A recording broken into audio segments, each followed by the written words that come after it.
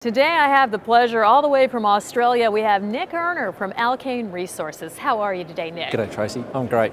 Really enjoying being here, thanks. Well, I'm so glad you're here because I don't know that some of our audience may not appreciate how involved you are in the gold industry. So can you tell us a little bit more about the Tomingley Gold Project? Yeah, absolutely. Well, thanks for asking me.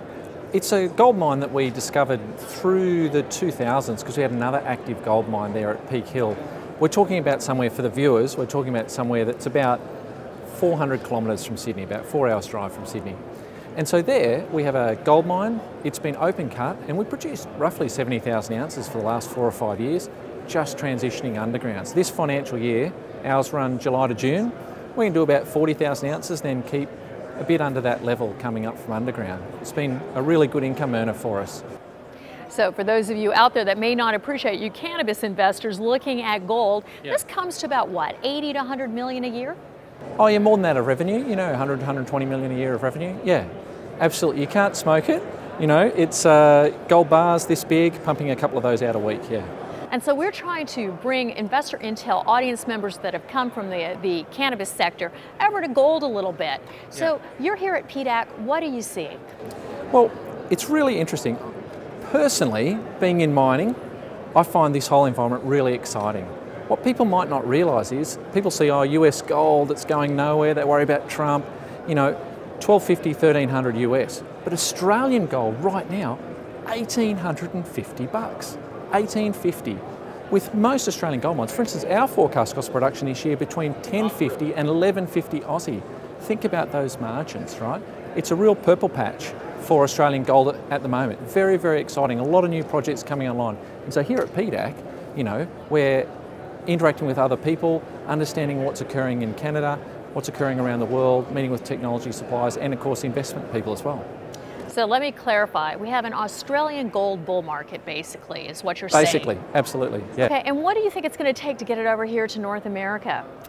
The bull market? Yes. That's pretty interesting. I mean, Canada's a bit more bullish, certainly, than North America. I think what it's going to take is continued status quo as it is, because it's an uncertain environment. People generally move to gold in an uncertain environment. So I think we'll start to see that come off. And we're seeing Australian companies start to look outside of Australia because some of the best projects in Australia have been developed and that investment's gone in. So they've got free cash, a lot of cash being generated, and we're starting to see that move offshore into stable jurisdictions like Canada and North America. So I think we'll see that across the coming year.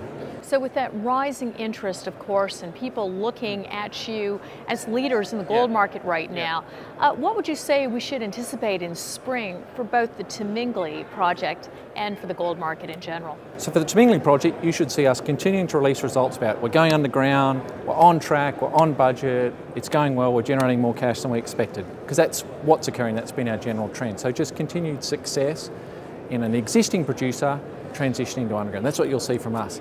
In the gold market in general, I feel like we'll continue to see record gold prices. Where the quarters that are occurring now are amongst the highest quarters in history in real terms in gold price for Australian dollar gold. I think we're going to continue to see that largely as well. And you'll see this tension as well between will I, won't I hedge at these prices amongst producers. We hedge to stay in production.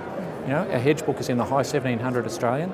So yeah, I think we'll see a lot of continued interest in our sector in amongst the producers. Well, Nic, thank you so much for joining us. And for all of you out there in InvestorIntel, you want to be looking at gold and you want to be watching Alkane Resources. Thank you. Thank you.